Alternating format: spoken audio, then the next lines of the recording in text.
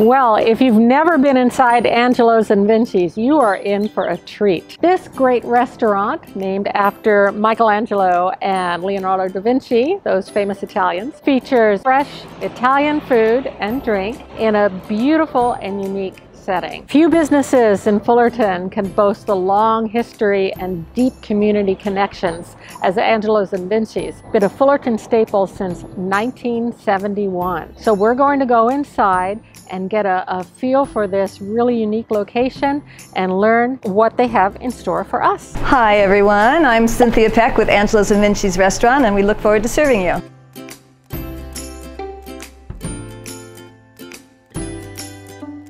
Wow, just a look around can give you a little idea of what's so unique about it.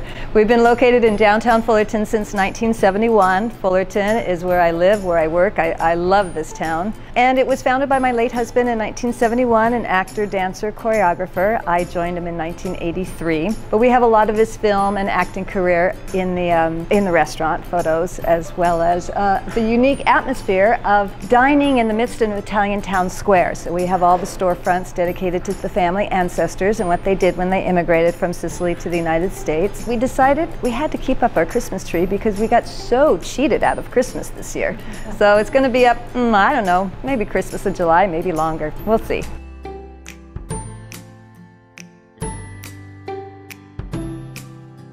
It's kind of a fun story. So my husband, who was a choreographer, he had two dance studios, one in LA, and he was teaching a master class at Cal State Fullerton.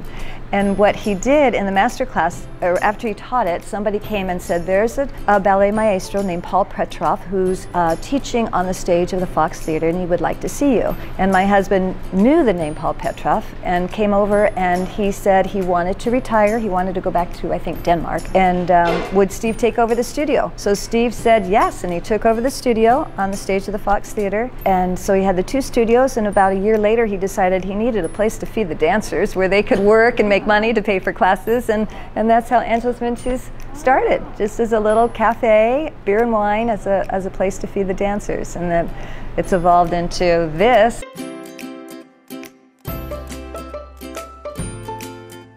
We have been diligent in our commitment to the safety of our customers and our team. We have followed all government mandates, protocols, suggestions by the CDC, the OSHA, WHO. We have followed everything diligently, and I know we're very fortunate to have the space that we're able to do this. The city of Fullerton was so wonderfully cooperative in giving us dedicated outdoor dining space in our parking lot in the back. And like I said, we're fortunate to be a large restaurant, and we're able to spread out and make everybody comfortable. We've implemented sanitation stations at every terminal, at the host station, in our to-go kitchen. We have special, your table has been sanitized, cards that we put on the table. We went to the scanned menus, although we do have some disposables. The staff is of course gloved and masked, and we ask the same respect of our customers to be masked at all times if they're not seated. We go through regular sanitizing throughout the shift. We've done the individual packaging. We have special ingress-egress so that as you come into the restaurant you enter one way and you have less chance of meeting somebody as they leave the restaurant through a different route. We've got an outdoor waiting area, everything's socially distanced, plexiglass at the bar, plexiglass in our Wapo's kitchen. I could go on and on.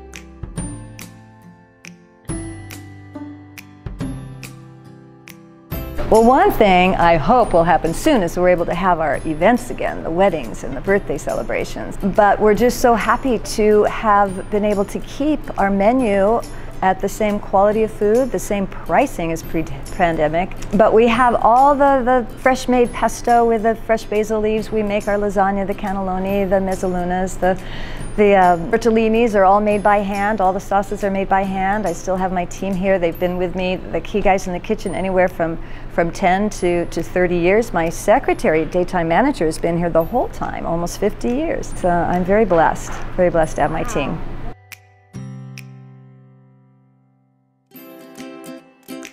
We have these great family-style meals to go. It's not something we can even offer through DoorDash. It's just too good a value.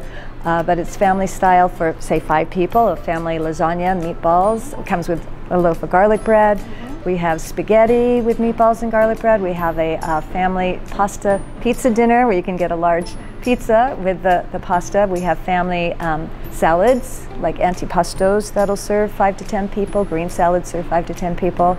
And it makes for a really handy if you're not able to go out or you have the kids.